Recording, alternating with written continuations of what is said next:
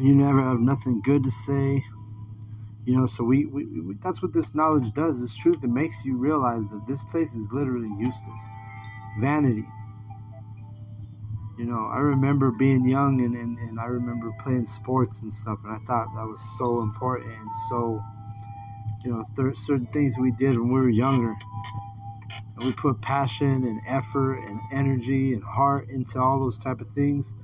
But just to look back now on the things that we were a part of in the world, and to realize nothing matters except for this knowledge and this truth. Everything else is literally vain glory, vain energy, vain vain everything. The only thing that matters is this knowledge and truth, man.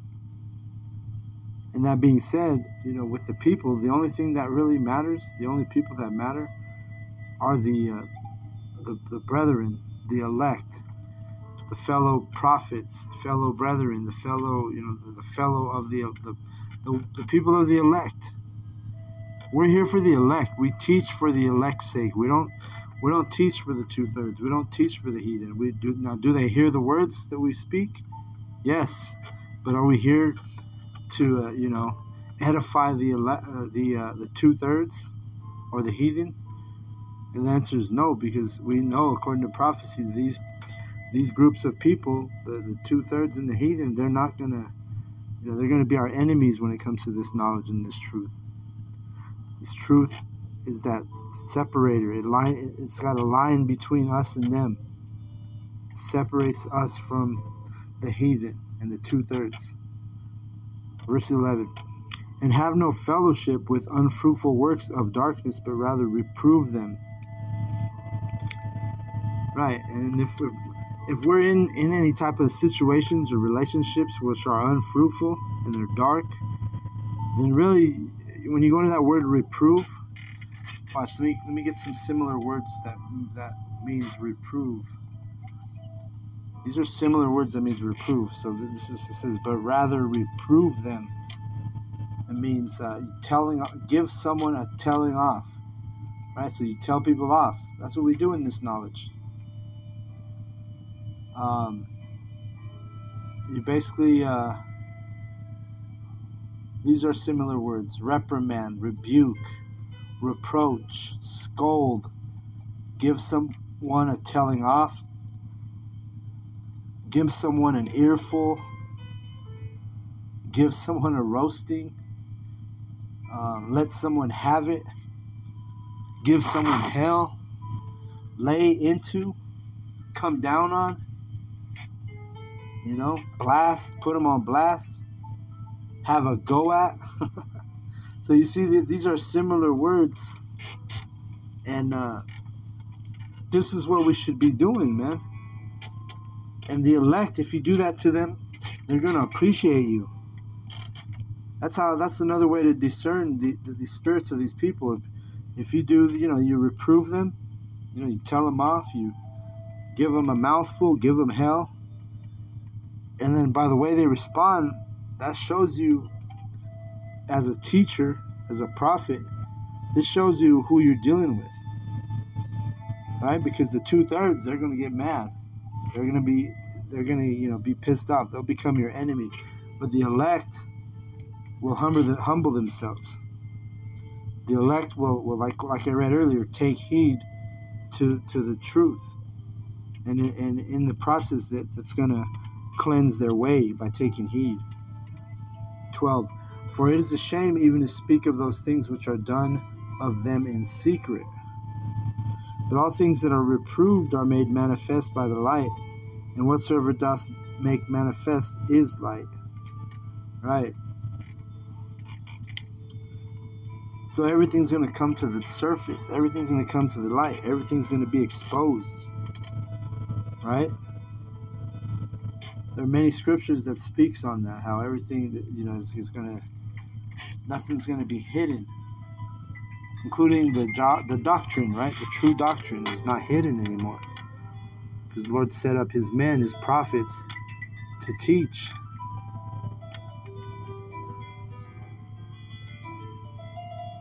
Let me see if I can. Oh shit! I just dropped my. See if I can get a. precept real quick.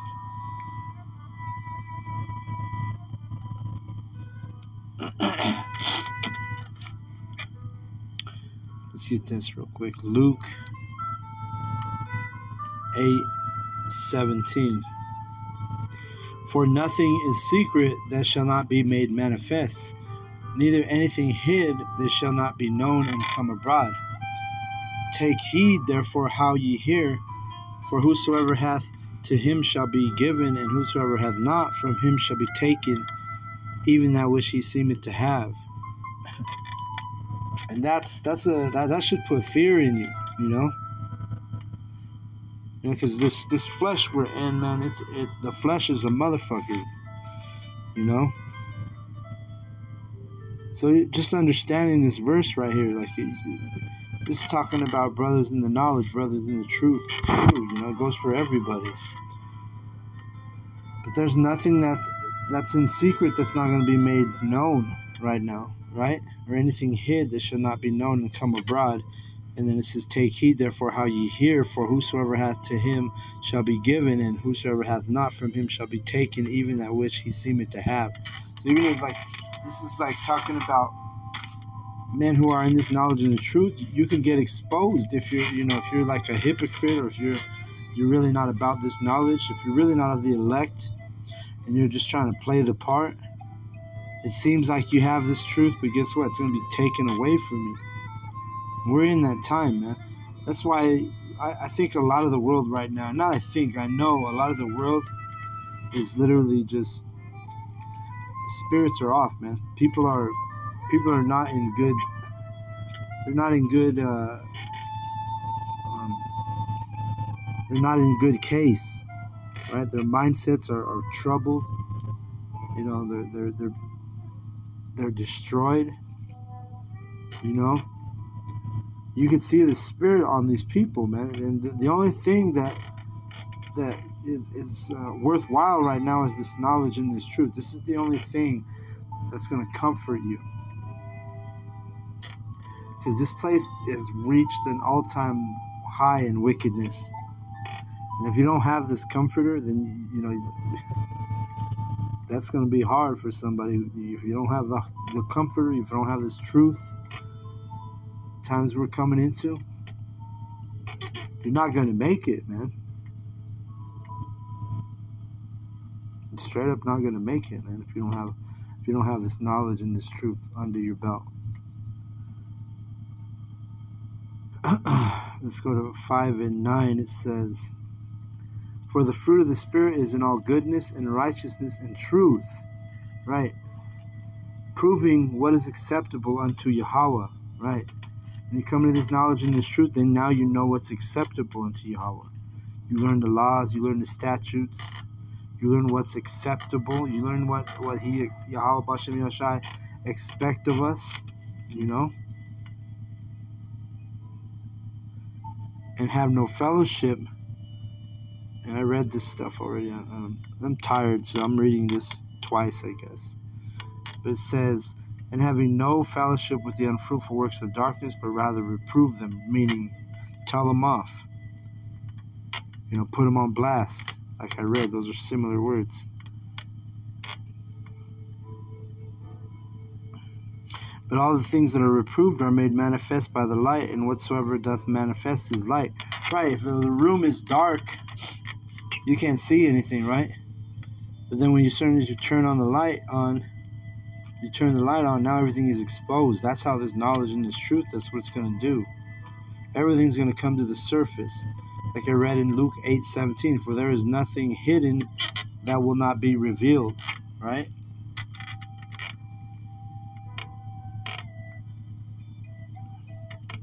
And brothers, we just need to pray, you know, because like I was listening to the Elder Gabar, and you know, he said this many times, but hey, when you pray, that's an act of faith, because people who don't have faith, they don't pray because they don't believe that their prayers are being answered.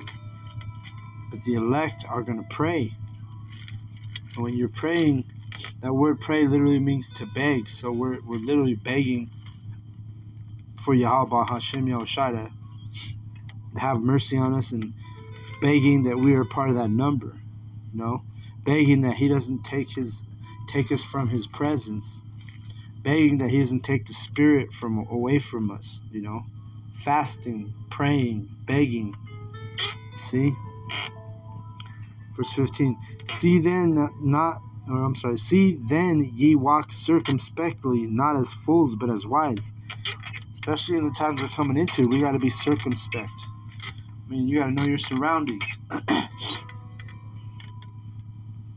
You gotta scan, your area. Realize what you're doing. Realize who you're around. Realize who's around you. Be circumspect. Right? People who aren't circumspect, they'll walk right into the danger. So don't be a fool, but it's wise to be circumspect. Wise to take heed and know your surroundings. 16, redeeming the time because the days are evil. See that? We're in bad times, man. It's important to be circumspect. You're not circumspect, you're gonna get caught up. Wherefore, be ye not unwise, but understanding that what the will of Yahweh is. Right? Because we don't have free will. Like all these, I watch the TikTok prophets, right? There's a lot of false prophets on there, and a lot of times, I'm talking about a lot of times, over half of the time, a lot of these false prophets they speak on free will, and they believe that they have free will, showing you they're false prophets, because Yahweh doesn't give us free will, man. Everything's preordained. If we are of the elect, guess what? We're going to be doing what the elect do. And it's not anything by us. It's because Yahweh B'Shem Yahushai. If he made us the elect, if he made you the elect, meaning chosen, there's nothing you can do to be plucked out of his hand, like he tells us, right?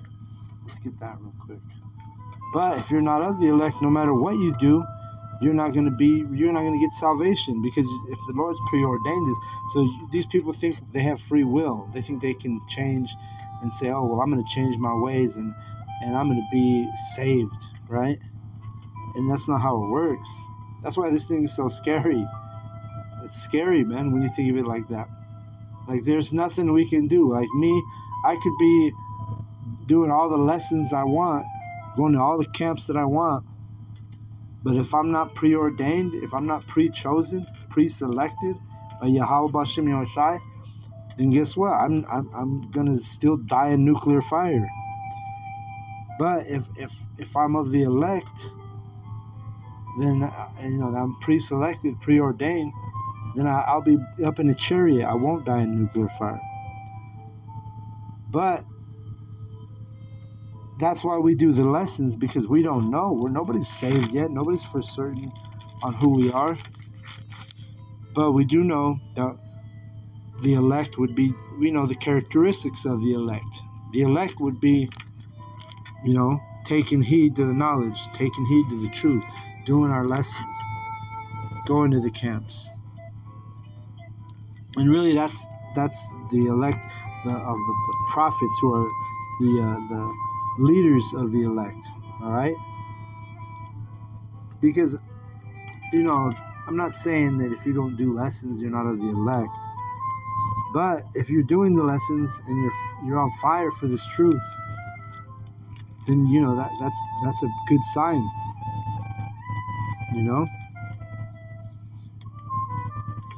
But we know that the 1/3, they're gonna cleave to the prophets, and they're gonna be saved because they believe the report of the prophets, and the prophets are just the mouth. We're just the voice, right? These aren't even our words that we use. This Yahweh B'Shem Yahushai are the ones who are gonna be our salvation.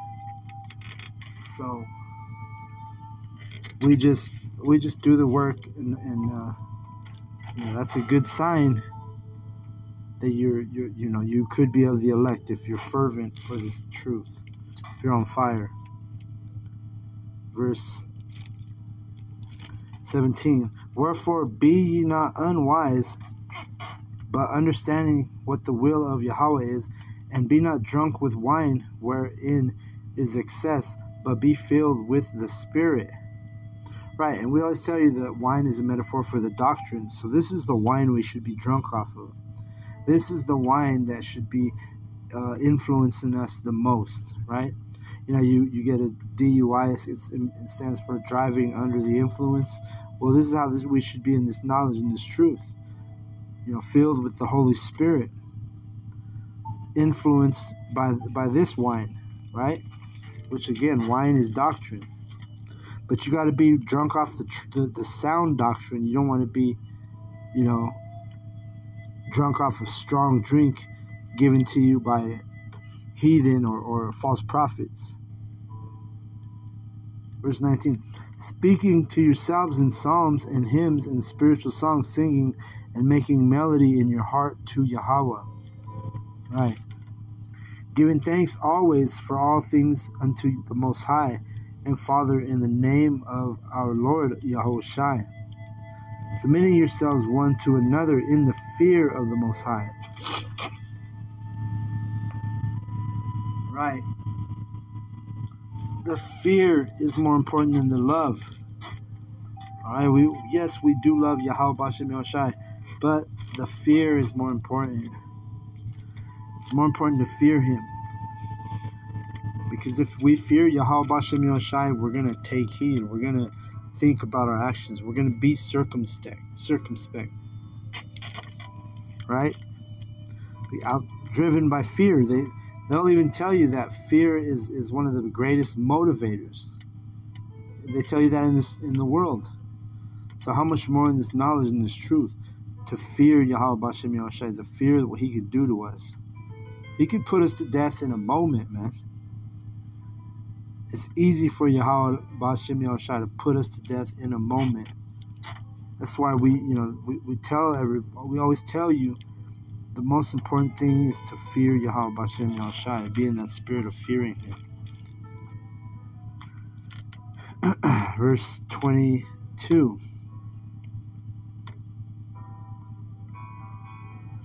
Yeah, we're going to submit ourselves to Yahweh through fear, by way of fear. 22. Wives, submit yourselves unto your own husbands, as unto Yahweh. Right, so if you have a wife or these women who are married, you should fear your husband, because that's the order, right? It's Yahweh Shai, your husband, and then the wife. That's the holy order that Yahweh set up. So in the same way that your husband should fear Yahweh Bashem Yahushua, you wives should have that same reverence and respect for your husband. And you're gonna be adorned in the eyes of Yahweh. Meaning, with that word adorned means made more beautiful. It's beautiful to fear Yahweh Bashem Yahushua. You know?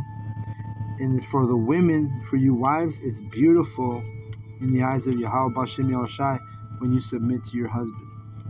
When you acknowledge the order, right? And you have reverence for your husband. Just like we are the bride. We're the bride of Yahushua, the men. So we have to submit ourselves and have reverence and respect unto Yahweh Bashem Yahushua. See? 23. For the husband is the head of the wife, even as Hamashiach is the head of the church, and he is the Savior of the body. Therefore, as the church is subject unto Hamashiach, so let the wives be to their own husbands in everything. So women, look at Babylon. Women in Babylon, they have a hard time with this. And guess what? We're coming into a time where Yahweh Bashem Yahushua, He's putting a spirit on these women where they're being tormented. These women are literally, especially these women who don't want to submit themselves to their husbands. we're coming into the time of judgment. We're coming into the time the Yahweh Hashem Yahushai is going to, he's going to put a spirit on you women that don't submit, that's going to torment you. And only one you have to blame is yourself. And you know, and Yahweh, because guess what? Yahweh, like I said earlier, everything's preordained. But it's actually it's beautiful to see all of this stuff play out. You know, we're living in a time where women are exalted so high, they have so much power, and to see these women suffer for their bad decisions is actually a beautiful thing.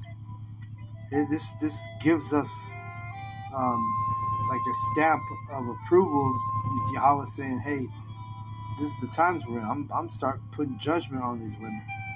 Or I'm going to start breaking down their spirits.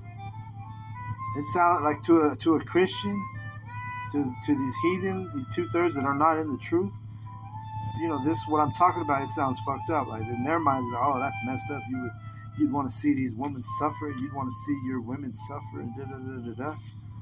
And the actual fact of the matter is, it's beautiful if you're in this knowledge and this truth, and you start seeing these women suffer because of their bad decisions and their whoredom. Fuck yeah, we want to see you suffer. You see? We want to see all the wicked suffer. We want this place to end already. You know, this place wears you out. You know? Let's see, where am I at? 25. Husbands, love your wives, even as Hamashiach also loved the church and gave himself for it. So yeah, if you have a wife, hey, ain't nothing wrong with loving her. And you people think that we're always against the women and against, you know, anti-women, which that's just stupid. That's ridiculous. Men by nature love women. But it's nothing wrong if your woman is submissive to you and she's, you know, she wants to serve you. She wants to play her role as a woman. Then of course, yeah, love her, you know. Teach her, you know, when she asks you questions, be honest with her, you know. In the kingdom, we're so close right now that in the kingdom, you know, we're going to have all this stuff. We're going to have wives that, you know, are submissive. Wives that are happy to serve. So if you're a brother in this knowledge and this truth and you don't have a wife right now, man, don't sweat it. You know? You know, you go get you a concubine. Like that's one of the things the brother said in the lesson earlier. Which he's right, you know. You don't need to get a wife. If you don't have a wife right now, don't go searching for a wife. This is the time of letting go of Babylon, right? Come out of her, my people, right? That's in Revelation. Come out of her, my people, KJV. Let's see, Revelation 18:4. And this is the knowledge and this truth. This is wisdom. This is exercising wisdom. Right? Because if you don't have wisdom, what are you going to do? You're going to try and get you a wife, even though these women are wicked as hell. She's going to end up breaking your heart. She's going to end up being an adulteress. She's going to, you know what I'm saying? She's not going to listen to you. She's going to want to be going about her, like, she's going to want to march to the beat of her own drum rather than, you know, her husband.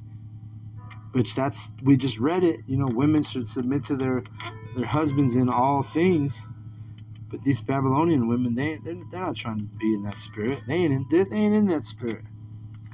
Instead, they want to go be whores and then turn around and Yahweh call out Yahweh Bashem Yashai because he's putting the spirit on them to torment them for their whoredom, and then they want to be like, oh, will you pray for me?